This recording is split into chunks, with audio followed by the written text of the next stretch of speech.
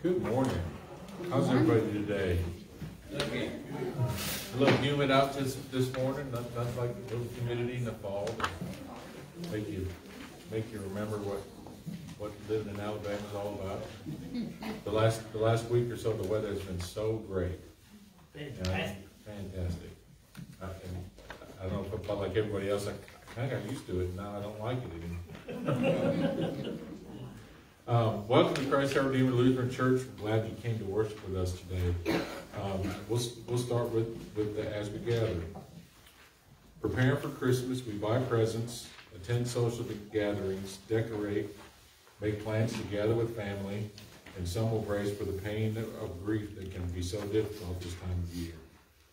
In the middle of all our preparing, today the voice of John the Baptist rings out, "Prepare the way of the Lord." Undergirding all of the preparing we are doing is preparing for the Lord. John calls us to bear fruits in keeping with repentance. In worship, we do just that. We repent. We turn again to God, seeking his mercy, receiving his forgiveness, partaking of his grace. This leads to bear the fruit of the Spirit. John highlights the fruit of generosity and contentment. What fruit is God calling you to bear as you prepare for Christmas? Let's stand as we do our opening hymn.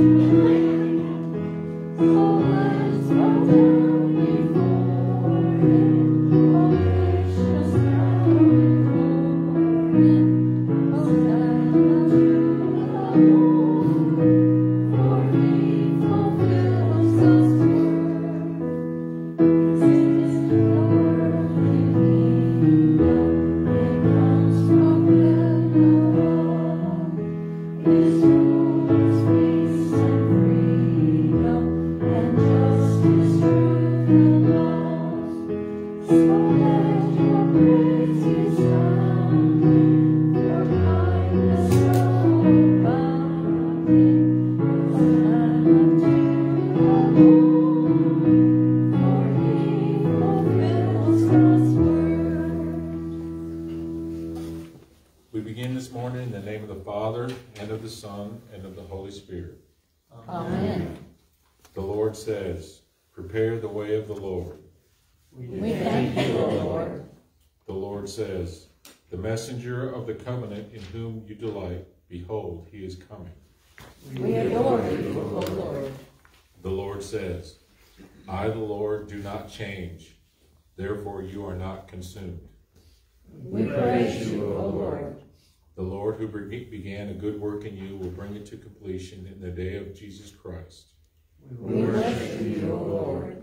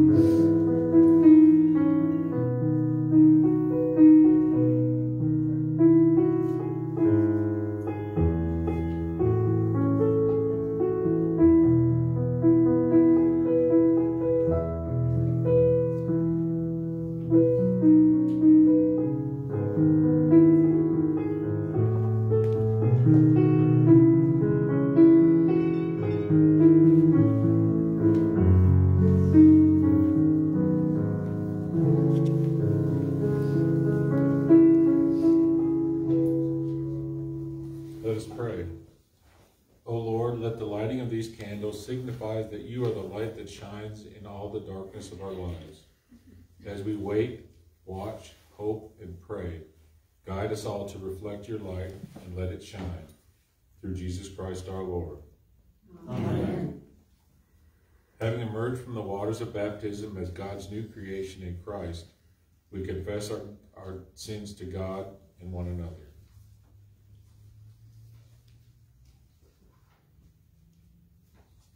We confess to you, O Lord, that we are captive to sin in thought, word, and deed.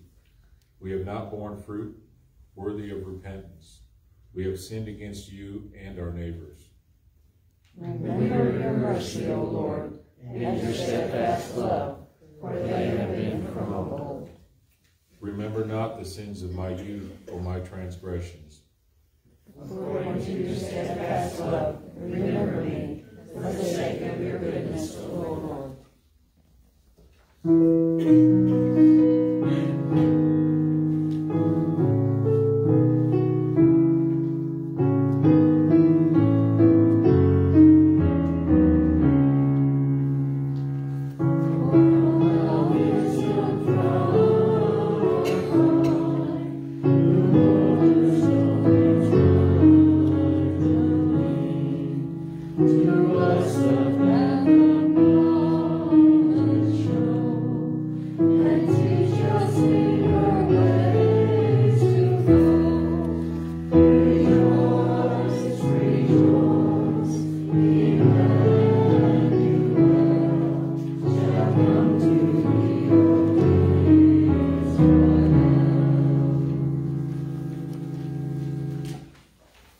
Almighty God in his mercy has given his Son to die for you, and for his sake forgives you all your sins.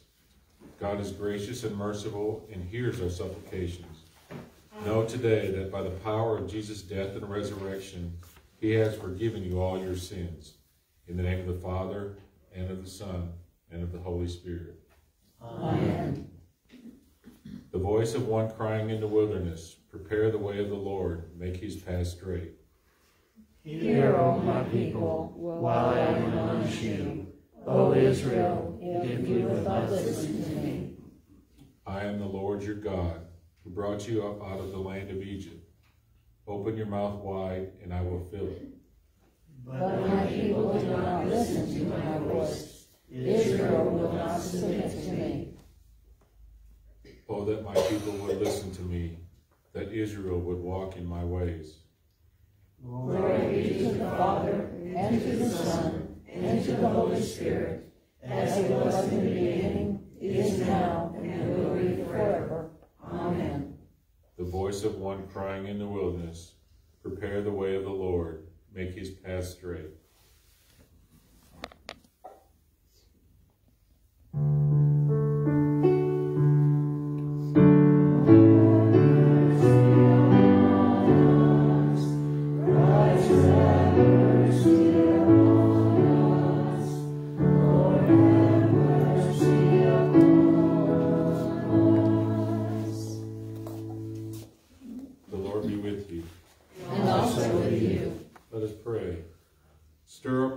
O Lord, to make ready the way of your only begotten Son, that by his coming we may be enabled to serve you with pure minds.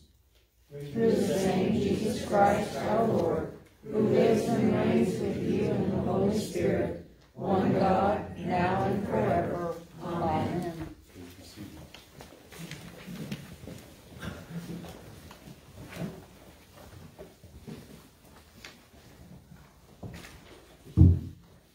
The Old Testament reading from Malachi 3:1-7b. Behold, I send my messenger, and he will prepare the way before me. And the Lord whom you seek will suddenly come to his temple. And the messenger of the covenant, in whom you delight, behold, he is coming, says the Lord of hosts. But who can endure the day of his coming? And who can stand when he appears? For he is like a refiner's fire, and like fuller's soap. He will sit as a refiner and purifier of silver, and he will purify the sons of Levi, and refine them like gold and silver, and they will bring offerings in righteousness to the Lord. And the offering of Judah and Jerusalem will be pleasing to the Lord as in the days of old and as in former years. Again, I will draw near to you for judgment. I will be a swift witness against the sorcerers, against the adulterers, against those who swear falsely, against those who oppress the hired worker in his wages, the widow and the fatherless, against those who thrust aside the sojourner, and do not fear me, says the Lord of hosts. For I, the Lord, do not change. Therefore you, O children of Jacob, are not consumed. From the days of your fathers you have turned aside from my statutes and have not kept them. This is the word of the Lord. Thanks be to God. You have brought us out to a place of abundance. Shout for joy to God, all the earth. Sing the glory of his name. Give to him glorious praise. Say to God, how awesome are your deeds. So great is your power that your enemies come cringing to you. All the earth worships you and sings praises to you. They sing praises to your name. Come and see what God has done. He is awesome in his deeds toward the children of men. He turned the sea into dry land. They passed through the river on foot. There did we rejoice in him, who rules by his might forever, whose eyes keep watch on the nations. Let not the rebellious exalt themselves. Bless our God, O peoples. Let the sound of his praise be heard. Who has kept our soul among the living, and has not let our feet slip. For you, O God, have tested us. You have tried us as silver is tried. You brought us into the net. You laid a heavy burden on our backs. You let men ride over our heads. We went through fire and through water. Yet you have brought us out to a place of abundance. Glory be to the Father, and to the Son, and to the Holy Spirit, as it was in the beginning, is now, and will be forever. Amen. You have brought us out to a place of abundance. Rejoice greatly, O daughter of Zion. Shout aloud, O daughter of Jerusalem. Behold, your king is coming to you. Righteousness and salvation. Blessed is he who comes in the name of the Lord. From the house of the Lord we bless you. The reading of the epistle from Philippians 1:2-11. Grace and peace from God our Father and the Lord Jesus Christ. I thank my God in all my remembrance of you, always in every prayer of mine for you all, making my prayer with joy, because of your partnership in the gospel from the first day until now. And I am sure of this, that he who began a good work in you will bring it to completion at the day of Jesus Christ. It is right for me to feel this way about you all, because I hold you in my heart. For you are all partakers with me of grace, both in my imprisonment and in the defense and confirmation of the gospel. For God is my witness, how I yearn for you all with the affection of Christ Jesus. And it is my prayer that your love may abound more and more, with knowledge and all discernment, so that you may approve what is excellent, and so be pure and blameless for the day of Christ, filled with the fruit of righteousness that comes through Jesus Christ to the glory and praise of God. This is the word of the Lord. Thanks be to God.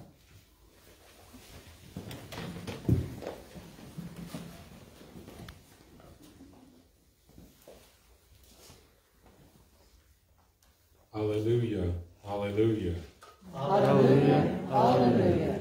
Prepare the way of the Lord. Make his path straight. All flesh shall see the salvation of God. Hallelujah, hallelujah. The Holy Gospel according to St. Luke, the 3rd chapter. Glory to you, O Lord. In the 15th year of the reign of Tiberius Caesar, Pontius Pilate being governor over Judea, and Herod being tetrarch of Galilee, and his brother Philip tetrarch of the region of Iturea and Tectronus, and Licinius tetrarch of Abilene, during the high priesthood of Annas and Caiaphas, the word of the Lord came to John, the son of Zechariah, in the wilderness. And he went into all the region around the Jordan, proclaiming a baptism of repentance for the forgiveness of sins. It is as it is written in the book of the words of Isaiah the prophet. The voice of one crying in the wilderness, prepare the way of the Lord, make his path straight. Every valley shall be filled, and every mountain and hill shall be made low. And the crooked shall become straight, and the rough places shall become level ways, and all flesh shall see the salvation of God. He said therefore to the crowds that came out to be baptized by him, you brood of vipers, who warned you to flee from the wrath to come? Bear fruits in keeping with repentance, and do not begin to say to yourselves, we have Abraham as our father. For I tell you, God is able from these stones to raise up children for Abraham. Even now the axe is laid at the root of the tree. Every tree, therefore, that does not bear good fruit is cut down and thrown into the fire. And the crowds asked him, What then shall we do? And he answered them, whoever has 2 tunics is to share with him who has none, and whoever has food is to do likewise. Tax collectors also came to be baptized and said to him, Teachers, what shall we do? And he said to them, Collect no more than you are authorized to do. Soldiers asked him, And we, what shall we do? And he said to them, Do not extort money from anyone by threats or false accusations, and be content with your wages. As the people were in expectation, and all were questioning in their hearts concerning John, whether he might be the Christ, John answered them all, saying, I baptize you with water, but he who is mightier than I is coming, the strap of whose sandals I am not worthy to untie. He will baptize you with the Holy Spirit and with fire.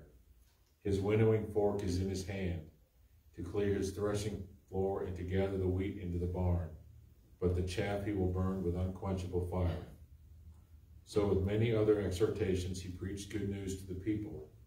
But Herod the Tetrarch, who had been reproved by him for Herodias, his brother's wife, and for all the evil things that Herod had done, added this to them all, and he locked up John in prison.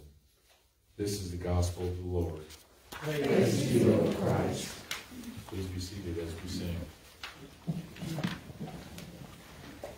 Thank you.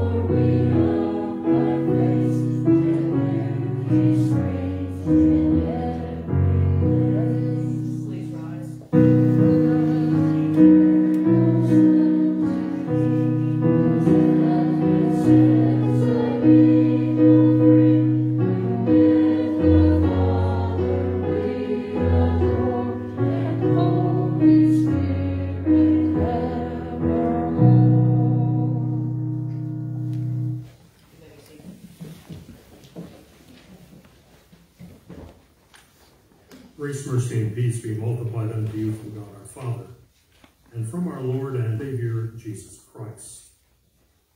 The text for today's message is taken from Paul's letter to the Romans, the 15th chapter, verses 4 through 13. I read just the first and the last verse once again. For everything that was written in the past was written to teach us, so that through endurance and the encouragement of the Scripture, we may have hope. And may the God of hope fill you with joy and peace as you trust in him, so that you may overflow with the hope by the power of the Holy Spirit. So our text, my dear friends in Christ, on this second Sunday in Advent, we move one step closer to the threshold of the stable where our Savior will soon be born anew in our hearts.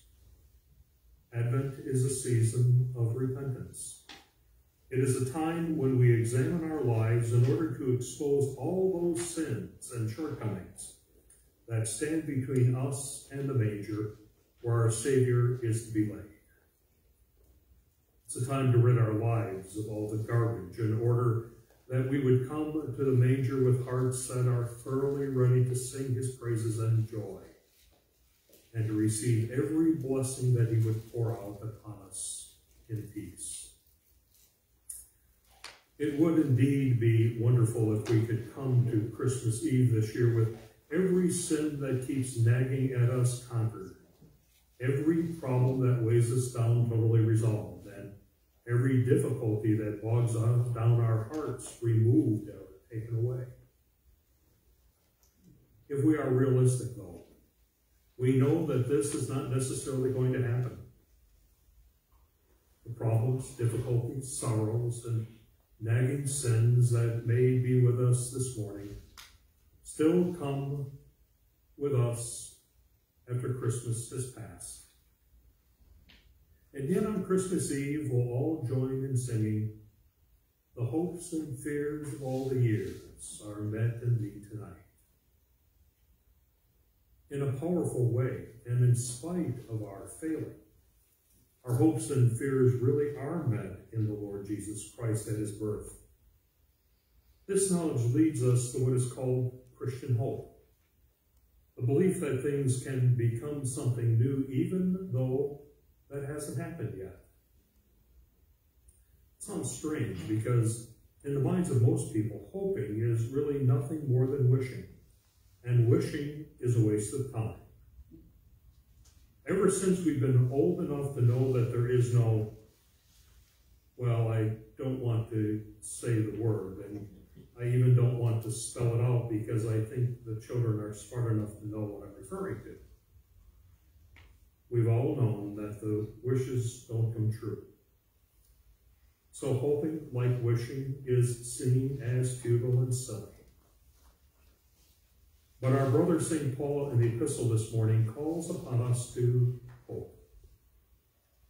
Does that mean we should live in a dream world, wishfully wishing that things were not the way that they really are?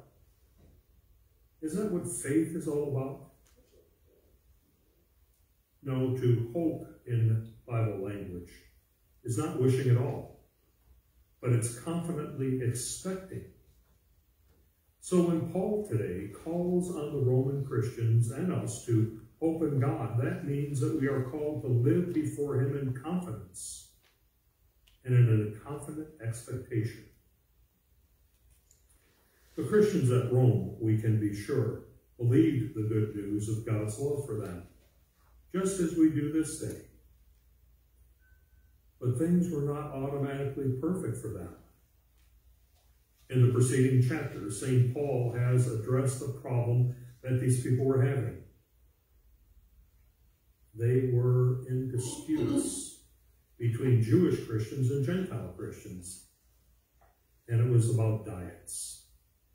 What was proper to eat and what was not proper to eat. And it was about days, which day was proper day to worship and which day wasn't the proper day to worship.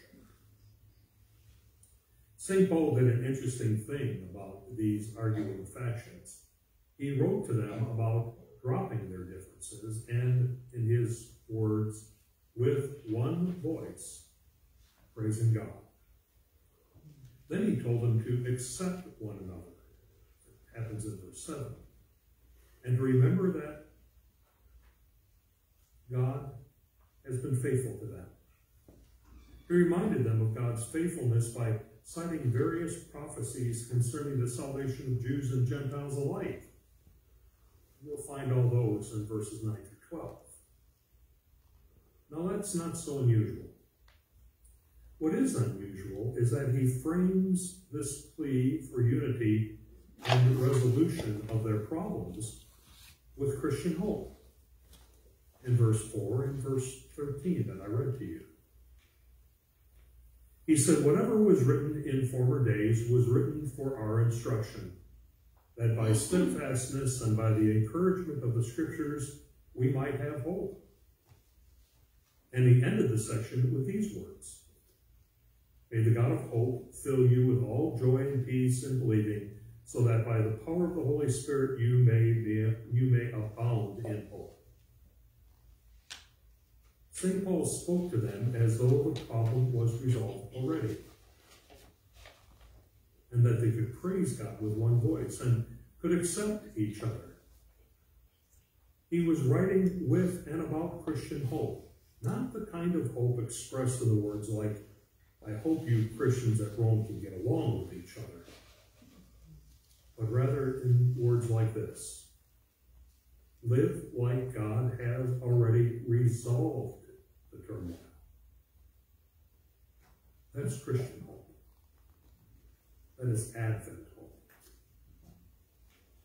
When your life is turned upside down, what do you expect from God?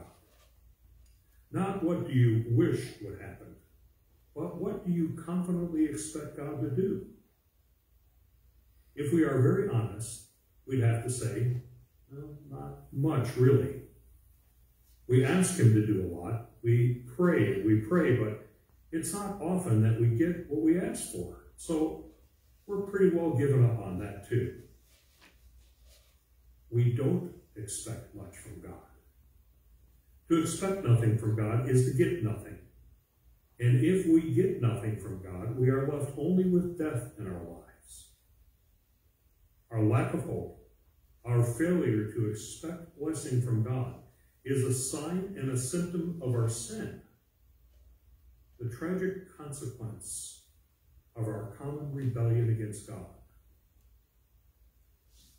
So it is the will of God for us again today that we move to hope.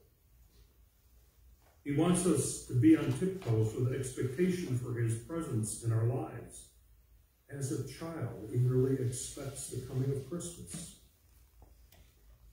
As the people of the Old Testament expected the Savior to come, an expectation that would be fulfilled hundreds of years later, God gave his promises. Looking back, the Roman Christians are reminded to see what we too can see now. That God carried out his plan and his promise through all those years, and how the birth of Jesus Christ is a sign of God's faithfulness in action. We then, like the Christians in Rome, are asked to remember also that the people who received the original promise could not see what we see. All they could do was hope, to believe the promises and to live as though they had already come to pass, even though they had not. Perhaps you too can look back upon circumstances in your own life when things were terribly dark and grim. Everything seemed to be hopeless. All that you could do was to cling to the promises of God. You could not read the future, but you could read the faithfulness of God throughout all of those circumstances.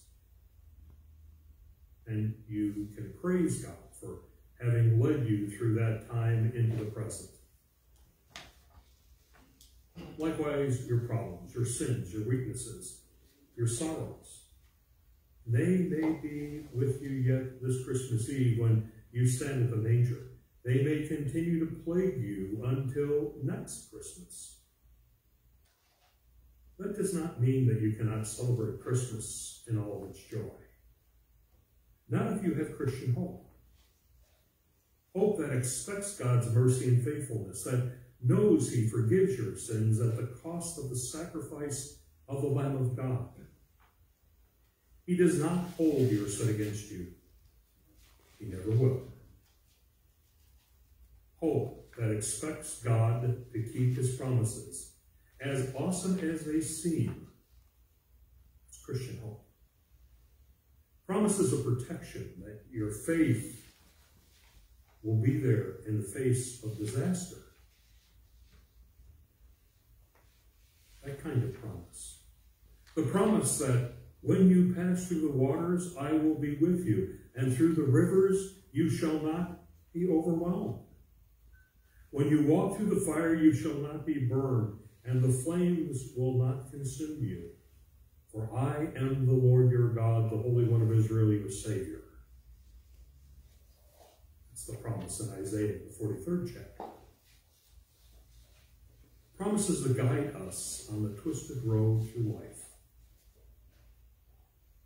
And a promise like, and I will lead the blind in a way that they will know not. In paths that they have not yet known, I will guide them. I will turn the darkness before them into light, the rough places into level ground. These things I will do, and I will not forsake them. In the 43rd chapter of Isaiah. And even the promises of heaven that he gives us. I go and prepare a place for you. I will come again, and I will take you to myself, that where I am, you may be also. From the 14th chapter of St. John. That's what you can expect, people of God, when you trust in God's power and live in hope. When you live as though the tensions in your life, in your family, in your marriages, or at your work will all be overcome. There is no more need for gloomy despair or gloomy scrambling through life as people who have to make their own way, who expect nothing from God. We have seen Christ in the manger of the Holy Scriptures. We know that God is faithful. And with all joy and peace in believing in his faithfulness, we abound in hope. That is a hope that makes no situation hopeless. We can hope even through our tears, because the hopes and fears of all the years really are met in Jesus Christ. Therefore, my dear friends, may you celebrate this Christmas as an event that symbolizes more than just wishful thinking, but as a time that has meaning for today and every day, and even into the future. And may the God of hope fill you with all joy and peace in believing, so that by the power of the Holy Spirit, as he continues to speak to us through the Word of God, you may abound in hope. Amen. Amen. Now may the peace of God that passes all understanding keep your hearts and your minds in Christ Jesus. Amen. Amen.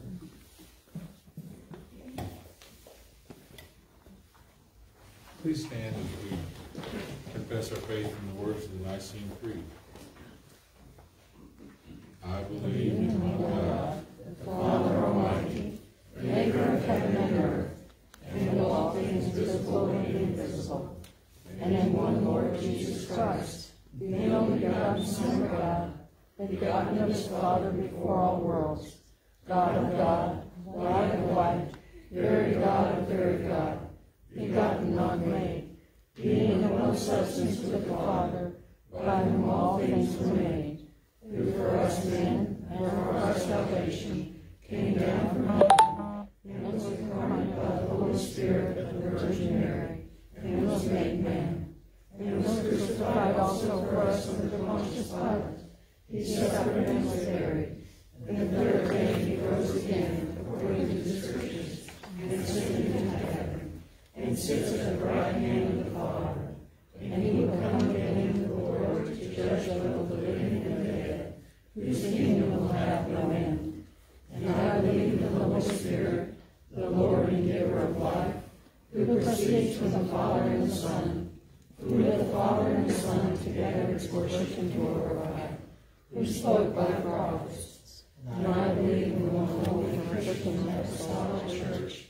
I acknowledge one baptism for the remission of sins, and I look for the resurrection of the dead and the life of the world to come. Amen. As we prepare our hearts and minds for Christ's coming, we turn to the Lord in prayer.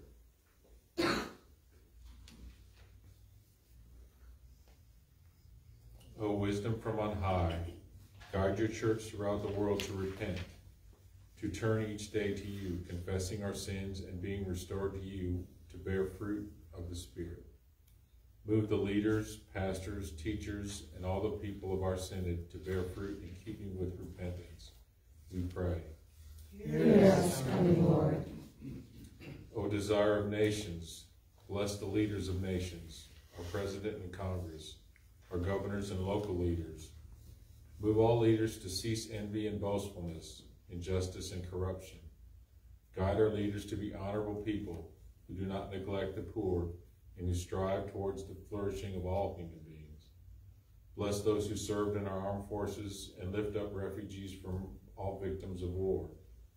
Bring peace between us and our enemies, and let your peace reign over this broken world. We pray. Hear us, coming Lord.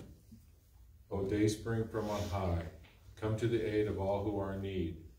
As you humbly entered this world as a vulnerable baby, help all of us who enter the humble lives of those who are sick, facing surgery or dying, to offer comfort and hope. Bring healing according to your will and peace to those who endure sufferings. Thank you for the work of doctors, nurses, and other medical professions who work towards healing and restoration of wholeness. Guide scientists searching for cures for diseases that bring suffering to the world, that their work might lead to healing for many. We pray. Hear us, coming Lord. O Key of David, let your joy, forgiveness, and peace flow freely in and among families of this congregation. Empower parents and grandparents to love their children and children to love their parents. Watch over all who travel and comfort families who are separated by many miles. Guide families to be places where your love is demonstrated to strangers as well as to friends. We pray. Hear us, coming Lord. O Lord of might, empower us to hear the words of John the Baptist afresh today.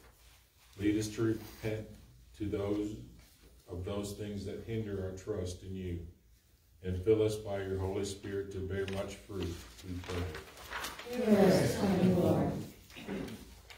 O Emmanuel, you deliver your people even from the grips of death. Comfort those who mourn and use us to express the hope that comes from entrusting in you. Bring us to be with them in the great days to come, and until the day, give us peace to endure life's difficulties, while also abiding in your love, we pray. Hear us, coming Lord. Lord, this morning we want to pray especially for Phyllis Vickers for healing, and all the rest of the people that we know that we name on our hearts.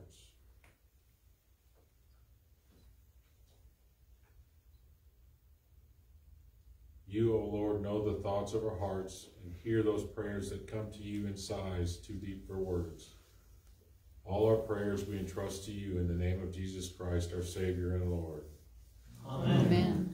There's a offering plate in the back and on the side if you want to worship Jesus and God with that. We continue with the offertory.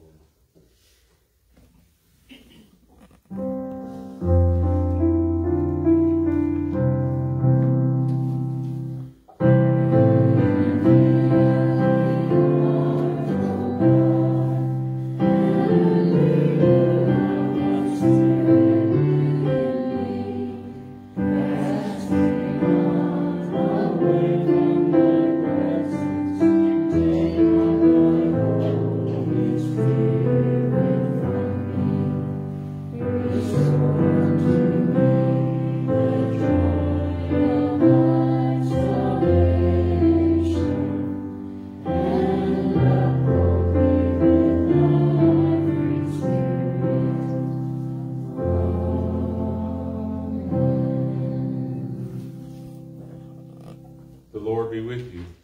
And also with you. Lift up your hearts. We lift them to the Lord. Let us give thanks to the Lord our God. It is right to give him thanks and praise. It is truly good, right, and salutary that we should at all times and in all places give thanks to you, Holy Lord, Almighty Father, everlasting God, through Jesus Christ our Lord, whose coming John the Baptist proclaimed in the wilderness, by whose death and resurrection calls us to repent, turning again and again to the font of his mercy, so that our lives bear fruit worthy of repentance. Therefore, with angels and archangels, with all the company of heaven, we laud and magnify your glorious name, evermore praising you and singing.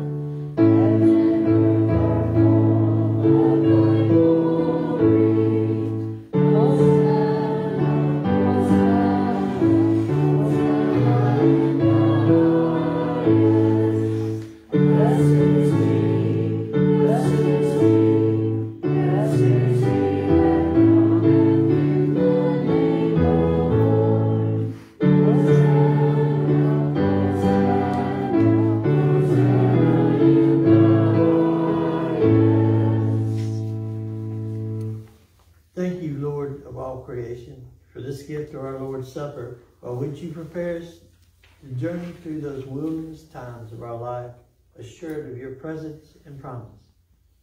We thank you, we praise you, we adore you. Amen. Our Lord and Savior, Jesus Christ, on the night when he was betrayed, he took bread, and when he had given thanks, he broke it, and he gave it to his disciples, saying, "Take and eat. This is my body, which is given for you. Do this in remembrance of me." And in the same way also, he took the cup after supper. And when he had given thanks, he gave it to them, saying, "Drink of it, all of you. This is my blood of the New Testament, which is shed for you for the forgiveness of sin." As often as we eat this bread and drink this cup, we proclaim the Lord's death until he comes again. Amen. Come, Lord Jesus. O Lord Jesus Christ, only Son of the Father, in giving us your body and blood to eat and drink, you lead us to remember and to confess your holy cross and your passion, your blessed death, your rest in the tomb, your resurrection from the dead, your ascension into heaven, and your coming for the final judgment. So remember us in your kingdom and teach us to pray. Our Father, who art in heaven, hallowed be thy name.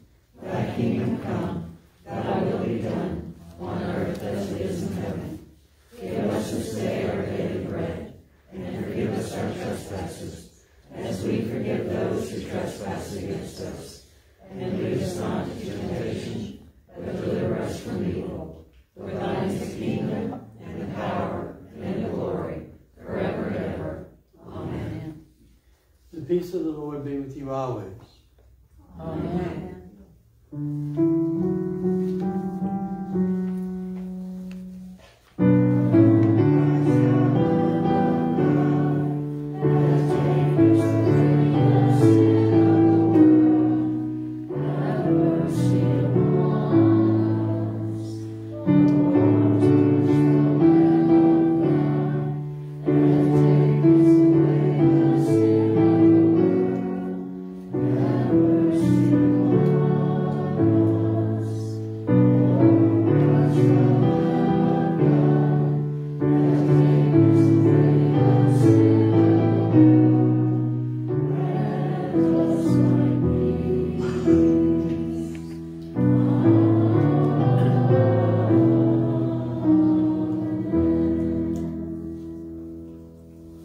Welcome to the Lord's table.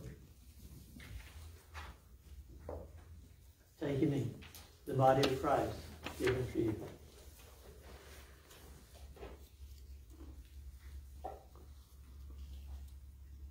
Take also and drink the blood of Christ shed for you for your forgiveness.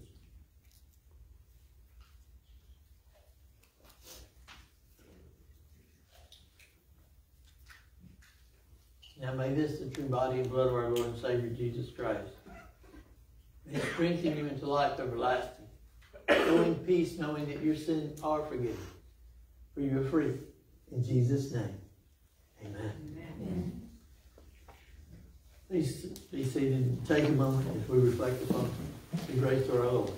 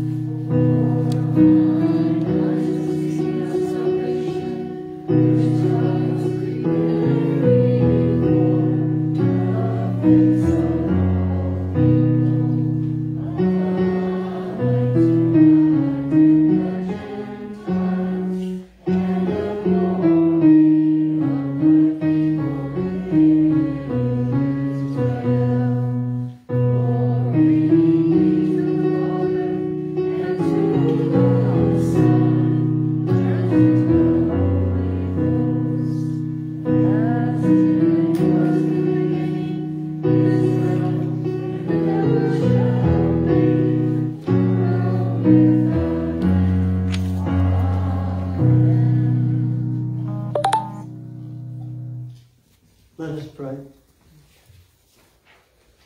Thank you, Lord, for this gift of Christ's body and blood. Prepare our hearts by this great gift to love you and to share, to serve our neighbor, to share the subject. through Jesus Christ, your Son, our Lord, who lives and reigns with you in the Holy Spirit, one God, now and forever. Amen. He who began a good work in you will bring it to completion on the day of Jesus Christ. May the Lord our God, may He bless you, may He keep you. May He make His face to shine upon you and be gracious unto you. May He look upon you with favor and grant you His peace. Amen. Let's sit.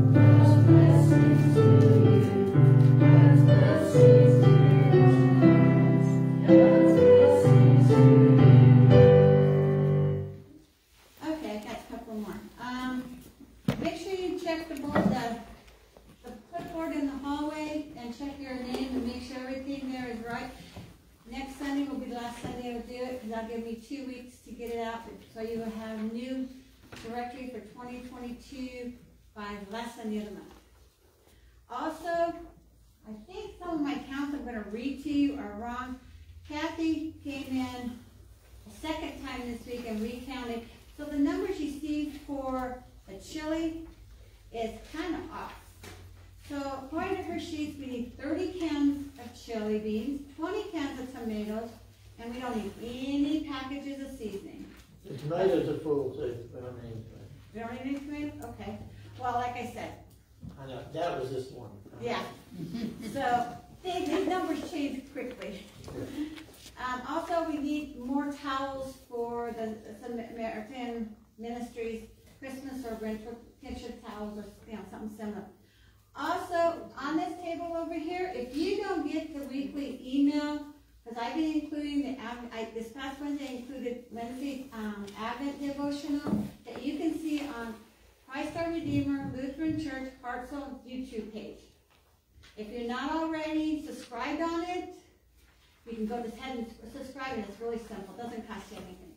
And you can follow David and Frankie and Jackie and Becky as they do the devotional for that Sunday, or that Wednesday. Huh? And who? Cindy Children. Oh, Cindy. I'm sorry, Cindy. I didn't realize you were part of it. Sorry. Also, if you don't get it, there are copies of all 4 weeks. If there's not enough for the 3rd and 4th Wednesdays, they will be out there next Sunday. Okay?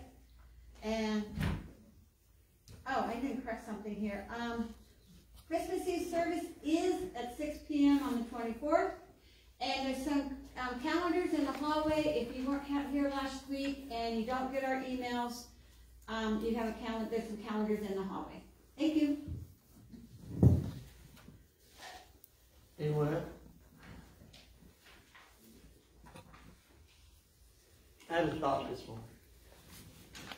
Happens every once in a while. You know, we had the birthdays for people, and we sing happy birthday, so I thought, why don't we, the first thing in my pray for these people as a congregation? So, let's pray. Almighty God, you are so wonderful in all your ways. And you know our every needs, for you brought us into the world.